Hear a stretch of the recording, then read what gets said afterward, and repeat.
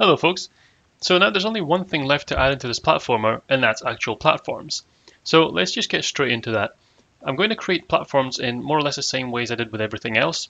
So if we come down into where I create the world class, so right about here I've got class world, and then within here I've got the different tile checks that I'm doing. So if you remember, I've gone from 3 to 6, so I actually missed out 4 and 5, and that's my two platforms. So one goes left and right, and the other goes up and down. But I'm going to create them in kind of the same way as I have with the enemies, the lava, the coins, and the exit. I'll use a separate class for these. So if we come down here, we've got our enemies, and I suppose I'm going to keep this order here. So I had enemy at number 3 and then lava at number 6. So between enemy and lava is where I will have my platforms. So I've got my enemy class and my lava class. So between them, I will add platform. So let's, in fact, because it's going to be more or less the same kind as the rest of them, I'll copy these first few lines from lava because this is very repetitive code now. So class platform, and this part stays because it's going to be a child class of PyGame's sprite class. We keep that same init for now. This stays as well, and then I just need to change the image. So this is just going to change to platform.png.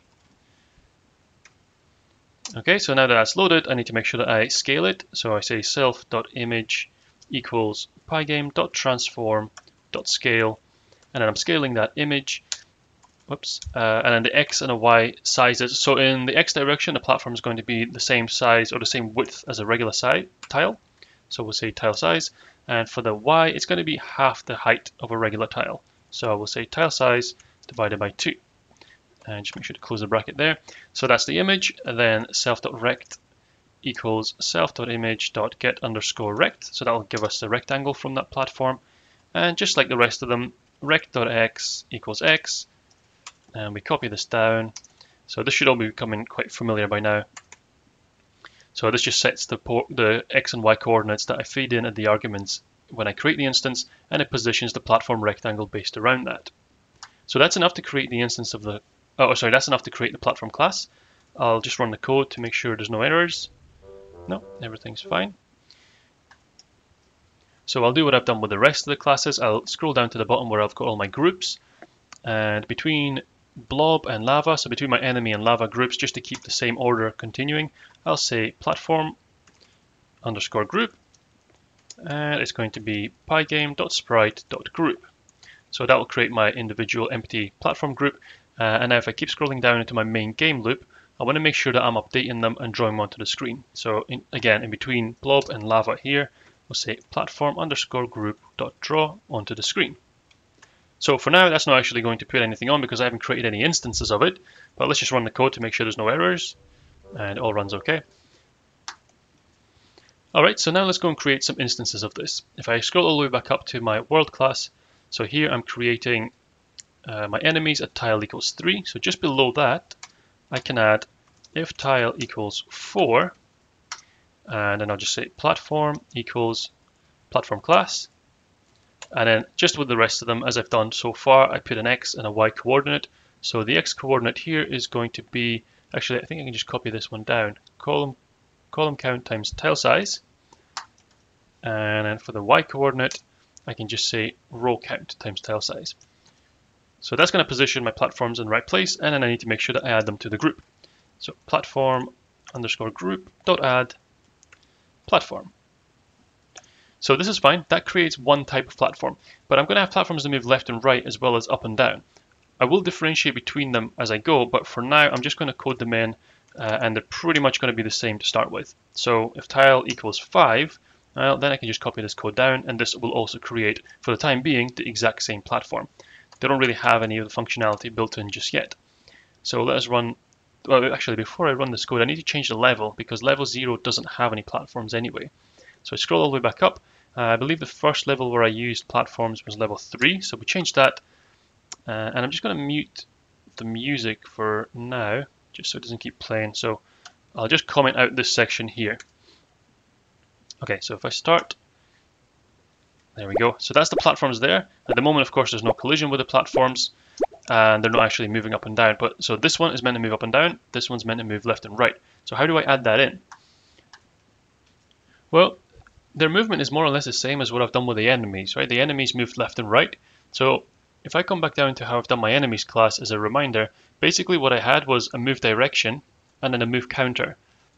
And then I had this counter that increased up to 50, and essentially I just changed the x-coordinate based on that move direction. So initially started off positive, the enemies would move to the right, and then when it goes past a certain point, I just flipped move direction in the opposite, direction. So it moved right, then moved left, and then back and so forth.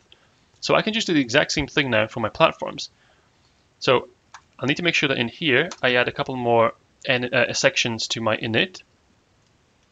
So the first two are going to be the same as what I've done for the enemy class, which is self.move_counter equals 0. And note, even though I'm using the same variable, because these are specific to their classes, it's not going to cause any clashes. So this will only apply to any instances of the platform class, and this one up here and this one here are only going to apply to any instances of the enemy class. So in this case, you don't really have to worry about using the same variables, just like I've done with rectangles and x and y coordinates. They are specific only to the instance or the class that you're putting them into. So we have the move counter, and then we have move direction. So we just start off with 1, and then this will be flipping back and forth over time. So the other thing I needed to add was an update function, or update method, because the built-in update method isn't going to have any of this functionality.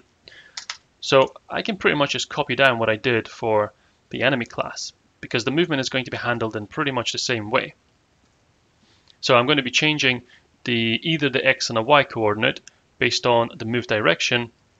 Then I'm going to increase the move counter, and then when the move counter gets above a certain value, which I've chosen to be 50, then I flip the move direction and I flip the move counter. So at the moment, because I've put this based on just rectangle position x being increased, it means that all of the platforms are going to be moving left and right. I will differentiate between that in a second, but I just want to get things working in an order. So now that I've added this in, I can move down into my main game loop and just make sure that I've actually called that update method. So I should have it here where if game over equals 0, so basically as long as the game is running, I'm updating the enemies. So now I can just do the exact same thing for the platforms. I'll say platform group.update. And if I run this code now, all the platforms are now moving left and right. So that's not completely correct, because these platforms should be moving up and down instead of left and right, but it's getting there. So how do I differentiate between them? I mean, what I could have done, if you remember up in here, I've got my if tile equals 4 and if tile equals 5, I make the same class. So what I could have done is made two different platform classes. I could have made a platform horizontal and a platform vertical, and then created them separately that way. But I think by keeping them all in the same class, it just keeps things a little bit tidier. All I need to do to differentiate between them is just to add an extra couple of arguments. So in the init method for the platform class, I'm going to add a couple more here. So the ones I want are move x and move y, and this is what is going to determine which direction these platforms are actually going in. So we'll say self.move_x equals move_x, and then copy this down and say move_y equals move_y. And I've kind of done this the wrong way around, because really I should put them into the arguments previously. So here I'll add in move x and move_y. So the idea now is that I can feed either a move x or a move y value when I create an instance of these platforms. And then depending on which one of these is a 0 or a 1, the update method will take that and move the platform accordingly. So now that I've got extra arguments here, I need to make sure that I'm putting in the correct number of them when I create an instance. Because I used to only have an x and y coordinate, now I need a move x and a move y. So let's go back up to where I'm creating these platforms within my world class. So I've got if tile equals 4, I'll create platforms, and tile equals 5, I create platforms. So let's make 4 the horizontal platforms. So that means that at the end, I need to add a couple more arguments. So the first argument would move x. Well, that would be a 1 because they are moving in the x direction. Move y would be a 0 because these platforms only move left and right and not up and down. And here, I can do the opposite. So my tile equals 5 are also basically like elevators. So they don't move in the x direction, therefore this is 0, but they do move in the y direction, so that's 1. If you put both of these to 1, then I suppose what would happen is the tiles or the platforms would kind of move diagonally. But I don't really have that in this game. So if we come down to where I've got my updates, Actually, I'm just going to run the code again, make sure there's no errors along the way. Platforms will still only be moving left and right, but everything in the background is working okay. It's accepting the fact that I've added these extra arguments, and the instances of platforms do now have these. It's just they're not being utilized in the update method. So that's the only thing left to add now. And so I think adding them in is kind of straightforward. At the moment, what I'm saying is self-rect.x, i.e. the x coordinate of the platform, should increase by the move direction. I can do the exact same thing, so copy this down, add it below, and do the exact same thing for the y coordinate. So I'm basically saying that both x and y are going to be increasing by the move direction. But move direction can then be manipulated by move x and move y. So if I just multiply this top line by self.movex, and then this bottom line by self.moveY, what this is basically saying is that all of the platforms are going to be, regardless of which direction I want them to move in, all of them are going to be running through this code here, and their x and y coordinates are going to be adjusted. However, because for the vertical platforms, I'm supplying a 1 for move y and a 0 for move x, well, that means that the vertical ones, their rect.x value is going to be increasing by move direction multiplied by 0, i.e. it's not going to change.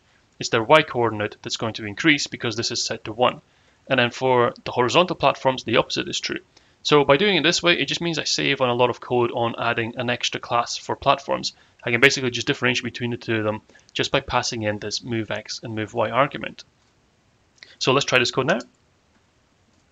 And there we go. The platforms are working. I've got them moving up and down, and these ones are moving left and right exactly as intended. So that's pretty much it. Platforms are now working. The only thing left to add is collision, and I'm going to do that in a separate video. So if you found this video useful, then please leave a like, and if you'd like to stay up to date with these, then feel free to subscribe. Thanks for watching.